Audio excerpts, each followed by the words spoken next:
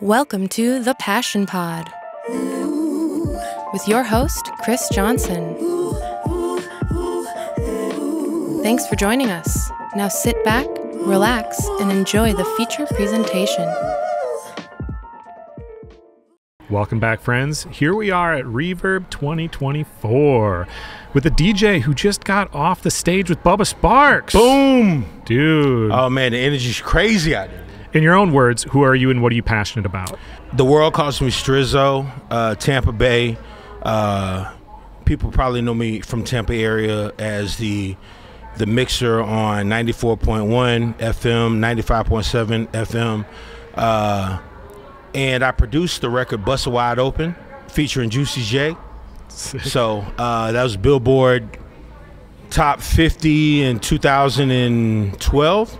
But I'm formerly a DJ. Yeah, and you've been in music then a very long time. When did you get started in music? Oh, man. So I was an athlete growing up. And Football, basketball, what? Football. Okay. Yeah, football and track. Cool. So my Coach Bean, on Sundays, he would take us to the flea market. And for some reason, I fell in love with, like, turntables. Okay. Because he would buy turntables that were, like, broken and refurbish them. Sure. And then I would just go and be like, wiggle, wiggle. You know what I mean? So I started DJing very young. And that's when it started in the 90s, late 90s. Were you just doing that at like friends' parties and stuff to begin with? Yeah, so it started, I'm having a birthday at the rec center or whatever. So I would just go and, do the rec center parties, backyard parties, living room parties. And, then after college, I got hired in radio. And then I started like doing it at like the big gymnasiums and stuff. Yeah, okay. And once I started doing it at the big gyms, I got hired by the radio station, and I just kind of took off from there. That's how me and Bubba met. Did you pursue radio specifically, or did you kind of almost get recruited by them? I got recruited. Yeah. Okay. So I didn't.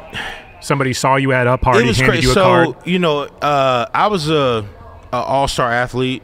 Okay. What position did you say you played? I was a wide receiver and a DB. But I made it to the 96, not to tell my age, but I made it to the 96 Olympic trials as a hurdler. Wow. Yeah. And I was really good in track and field, the 110 hurdles and the 200. I still hold the record at Clearwater High School for the 110 hurdles. How come you didn't stick in that lane? Did you have an injury or something? Oh, man, my mom asked me the same thing, bro.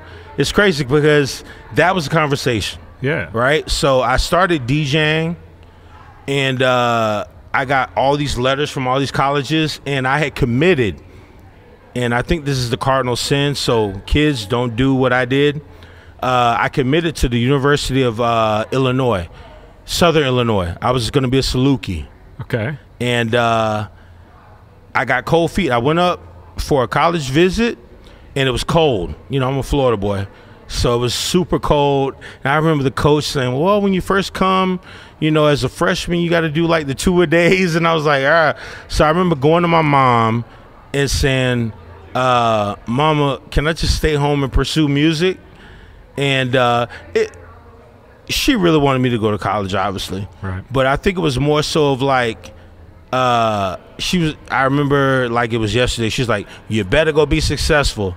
And that's what I went and did, man. So how did you get recruited, and how quickly after you decided not to go to college were you making like a full-time living from music? So I went to college in 96. So I went to the Olympic trials in 96. I made it to the semifinals as a hurdler.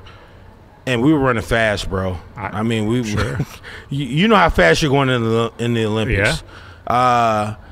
So I made it to the semifinals. I placed 5th. So I didn't make it to the final, but I made it to the semifinals. You got to be in the top 4 to get to the final. So I was in the semifinal. I placed 5th by a chin. And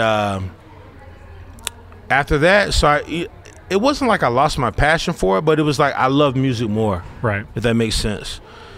And so I sign up for the local college, St. Pete College in Tampa Bay. And I go there, I do 2 semesters, and then that summer semester, the local radio station called me to hire me. Wow. Cool. Yeah. How long did you work in radio? Do you still work in radio? I worked in radio for 11 years, man. Oh, okay. I worked in 11 years. They try to get me to come back. I'm sure. Yeah, they try to get me to come back. That's how me and Bubba met. Yeah, so tell me that story. Oh, man, Bubba changed my life, bro. Man, it's crazy. It was, and I get emotional, but, you know, in Tampa Bay as a producer, DJ, like you only can get so hot, you know? And it was, I was working at one station, but the other station wanted to play my music. Okay. If that makes sense. Yeah, yeah. And so Bubba called me on a Tuesday, bro. I'll never forget it. I was sitting in front of a fire pit at this spot in Tampa, and he actually called my boy Blaze because he's a Georgia boy. You know, all the Georgia boys hang, and he called Blaze, and I just simply said, tell Bubba I said what's up. And, you know, me and Bubba got cool when he was in Tampa. I met him when I was working in 95.7 The Beat in Tampa. And me and Bubba got super cool, and we did music together, you know, produced some stuff. And he was like, bro, call me. So I called him, and he was like, bro, what are you doing? And so he's like, Busted Wide Open is blowing up all over the country. Yeah. And, you know, I got Juicy J on the remix and everything. But the only thing about living in Tampa Bay, outside of Tom Brady and football, is that once you get to a certain level, the powers that be won't let you graduate. Yeah, they won't, bro. It's crazy, man. It's like, bro, I'm top 50 Billboard. Yeah. The San Antonio Spurs licensed it for the playoffs. Sure. And everything. But Bubba was like, look, man, this song blowing up, man, and I'm getting back out here, and I want to use that as the introduction to Miss New Booty. And he was like, but the tour starts next Friday, and I need you to let me know something in 24 hours. Oh. And so I'll never forget it, bro. I was sitting in front of a fire pit, and I left. I rode across the bridge, and by the time I got over the other side of the bridge, I was like, this is what I'm gonna do. And I went out with Bubba as his tour DJ, and we were only supposed to do it for the spring of 2014, and it went so good. The reaction was so good, and you know, the way we feed off of each other, and it ended up being like a permanent thing for a while. Yeah. Yeah. Have you guys been, because that's 10 years ago, has it been pretty steady that entire time you guys have been working together? Or so from 2014 to 2018, early 19, we were at it. Sure. And then you know, life happens, bro. Right. And so he had to take a step back and reevaluate some things. And so when he did that, I was getting all these offers. Because as a DJ, it's very hard. You know, you get like a lot of these DJs that do computer stuff. Yeah, I'm a DJ that knows how to use the turntables. You know what I mean? And so artists usually want to get us because we know how to make it look. And yeah, visually with the performance and everything. Yeah. You're really DJing. You're really doing the art. Yeah. So he needed to take some time off, and people were asking me left and right, so I ended up like right when me and him took some time off, I got brought onto another tour, and then next thing you know, it's like 2 or 3 years. You know, time flies, man. Sure. You know, and but then after that, it was one of those things where like, hey, man, let's keep the band together and keep rocking. And so anytime he hits me up and my calendar is free, I go. Approximately how many days out of the year are you on the road, you think? Oh, man. If you had to guess. Oh, man. About 150 plus. Oh, wow. Still after all these years. How come you don't want to just like settle down and stay at home? If you got a lot of producing work in, you probably could. So actually I did. So right now this year, I'm on pace to do about 110, right? Which is a down year somehow. Yeah. So, you know, next week I got to fly out to Iowa. I got something to do out there, and then when I leave there, I got to go to Portland. I'll be in Portland for 2 days, and then when I leave there, I got to go to Ohio, and I'll be out there for a couple of days. But also understand, you know, when you're a go-to DJ, everybody wants you to do your thing, because they know that, okay, when he comes, it's going to be a party. It's going to be, the energy's going to be right. I'm one of the biggest open format DJs in the world. Yeah. I have an official Guns N' Roses remix, an official Poison remix. You know, I got an official Avant remix. How do you get those? So you just do the remix and you let the people hear it. You let their people hear it. Let their management hear it. Yes. Have you had conversations with the actual members of Guns N' Roses and whatnot since that, like, once the remix I have is not, out? but one time with Def Leppard, because I have a Def Leppard remix out, I put out that this is coming out, and I had one of their T-shirts on, and they literally were like, great T-shirt, great song. I was like, oh, my God. Isn't that crazy? Like, obviously, like, they're mega famous, but, like, the people you hang around in the rap industry obviously are also mega famous. But when you're talking to somebody that's not part of your genre, it's almost like they're more famous than they are otherwise, just because it's not, they're not your regular peers that you're around. Yeah, you're like, it's Def Leppard, bro. Right, yeah. And, it, you know, I've always liked all kinds of music. You know, my mom, she would introduce me to all kinds of music, bro. I was born on Earth, Wind, and Fire. You know, Journey, Michael McDonald, you know what I mean? Kenny Loggins, you know. And so when I hear these records now, if you hear it at like an old school party or something, it resonates and people still party to it. And people tired of like doing all the crazy stuff. People want to have fun again, bro. Yeah. You know? Yeah, I think a lot of the younger like beat makers and stuff are, at least the type of music that's coming out has really lost that, in my opinion, versus like, I think of like old Kanye West as an example, is like one of the first times that I heard that, where it was like, this isn't just beats and hip hop. It feels like something else. Some other genres are just like pulling into this. And I really love how that's gone. Yeah. Or how it used to go. Yeah. So Kanye, he used to like, remember like the stuff he did with Twista? Mm-hmm. It's like, where'd that go? Dude. You know what I mean? Yeah. Not to get too deep into that, but for sure.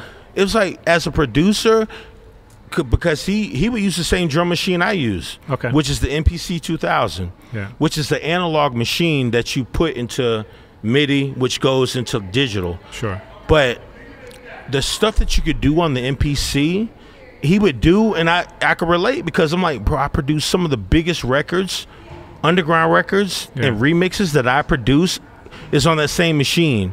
So to see him doing that, I'm like, yo. And then like now you just don't hear those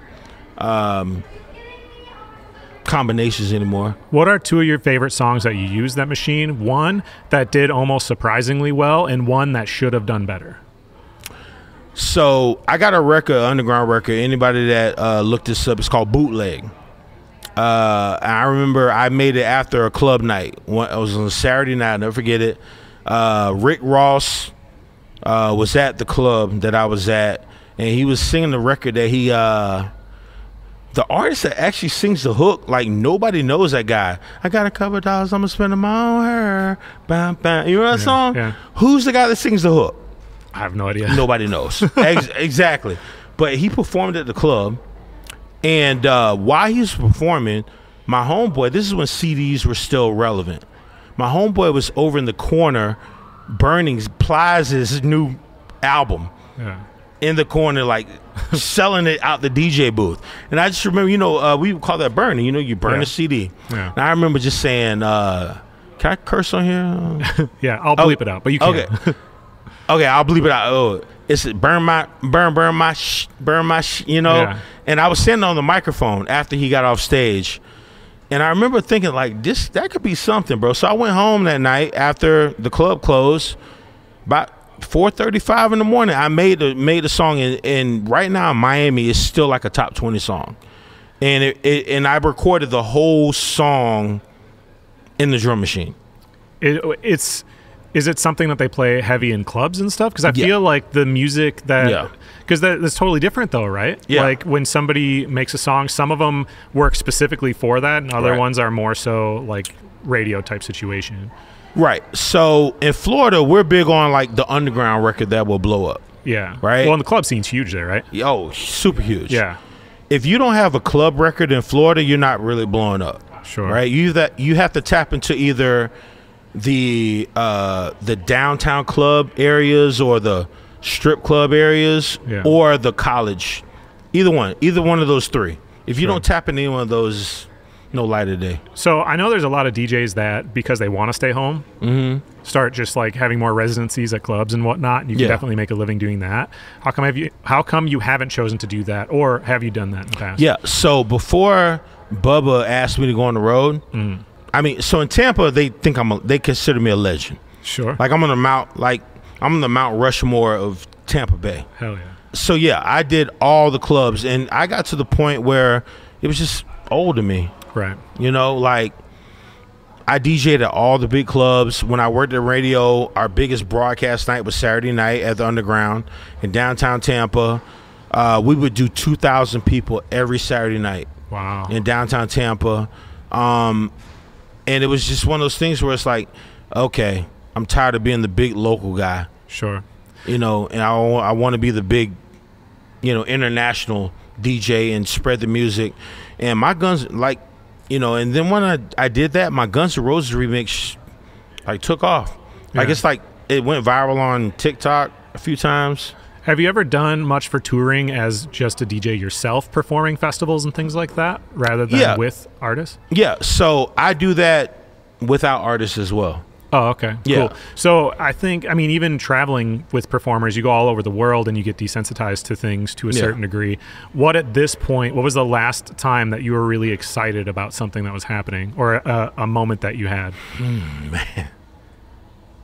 That's a really good question. Well, thank you. Huh. That's a really good question.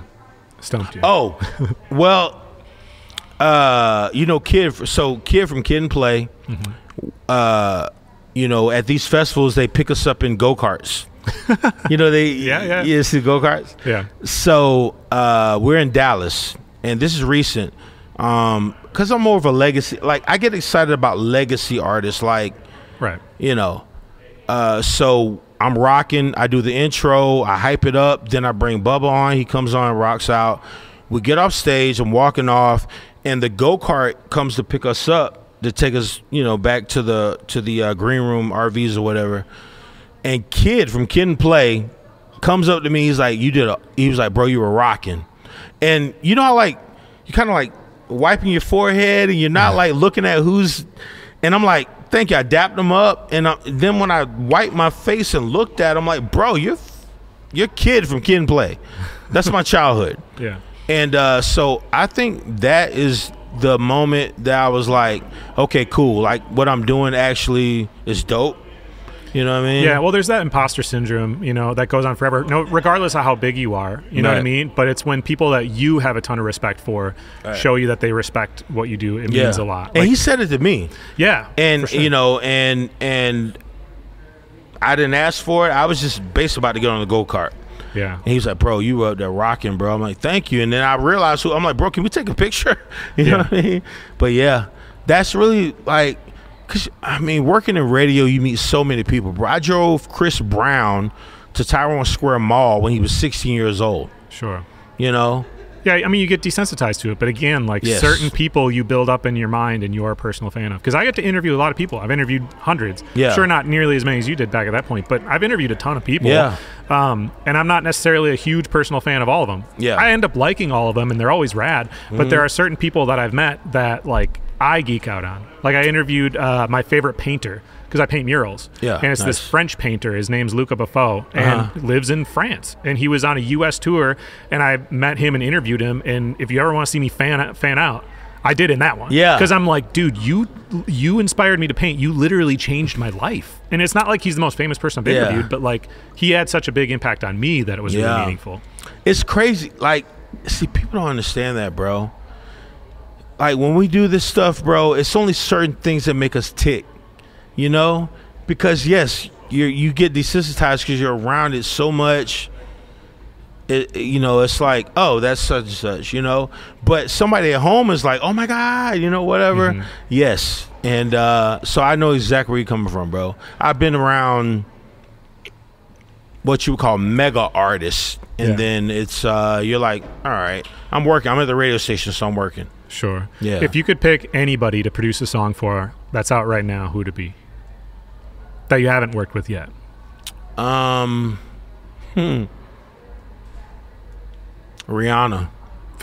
That would be so sick, dude. Oh, that'd be dope. Could you imagine if you helped her play her Super Bowl show? Oh man, how iconic that would have been. Like her whole stock grew what, like 110%? Yeah. Overnight. Yeah. I mean, it was definitely something ridiculous, but it also was like the most viewed Super Bowl, I think, specifically because of her. Yeah. She's about like as big as it gets. So I think we're always still learning things. Like earlier today, I was struggling because I couldn't figure out how to use this other interface that I have, this like Rodecaster. So that's what I'm trying to learn. What's the last thing that you learned? I learned how to. Bro, you asking some really good questions. So I still don't know how to use Pro Tools. So I have a engineer now. Yeah. So my engineer, he's a really good engineer. I still have to use him, but I'm learning. Yeah. I'm learning. Like I know, and the thing is, man, I'm so old school, bro. It's like that part of me that doesn't want to learn all the digital stuff. I have a nice social media following. You go to all these places, but it's one little part about me that's like, damn, man, I don't want to go completely digital, if that makes sense. Sure. So I still have my engineer, and I'm learning. I mean, if I had to get on there and record, and I could, but Pro Tools is something like that I'm starting to learn, but I didn't really want to. Sure. What is the biggest mistake you think young DJs are making right now? Like that they're trying to do, they're pushing for, and it's like they're just looking at the wrong thing. So they don't learn they don't learn to DJ on everything, right? Okay. So you could take me and put me in any situation. Sure. Right? I've Such as DJed, turntables versus, or what do you mean? Put me on turntables. Yeah. Put me on CDJs. Yeah. Put me in a situation which just happened in North Dakota the other week, where there's no mixer and you can't even hook in your Serato box or anything. Yeah. Like I'm talking about, the box is the last level that you would go to as a DJ. Sure. And when you're using a Denon, the first Denon, that that old 20-inch Denon that goes into the wood and you screw it in, I walk into the club and there's that. Okay. And I'm like, whoa. So I literally had to do DJs, if you're listening, you can go W and S. And long as your cue points are on, you could literally do a whole party and rock hitting those two letters.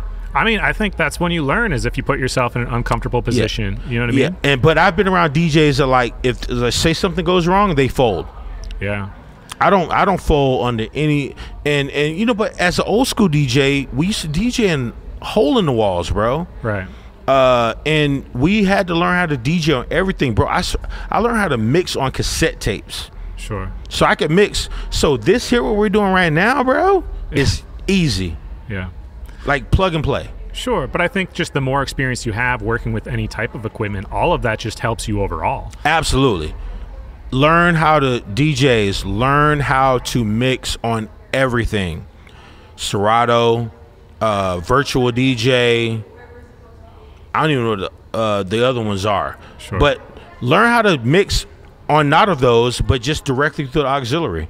Yeah. What currently helps you creatively come up with new ideas? Because you must have tried almost everything under the sun at this point. Yeah. What helps you think of new things that are fresh?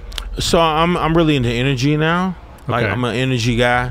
So my thing is to get the crowd, hype. So it's really just coming up with sounds that kind of when the crowd hears that sound, they're gonna oh my god. Yeah. So that's really what I'm into, finding the sounds and everything that resonate. Is that something that you just kind of test out as you're on the road, like little by little at different shows? It's because it's not like something you can do at home and like. Yeah, what's crazy? I had an intro that I was gonna try today, but the schedule got pushed up 15 minutes.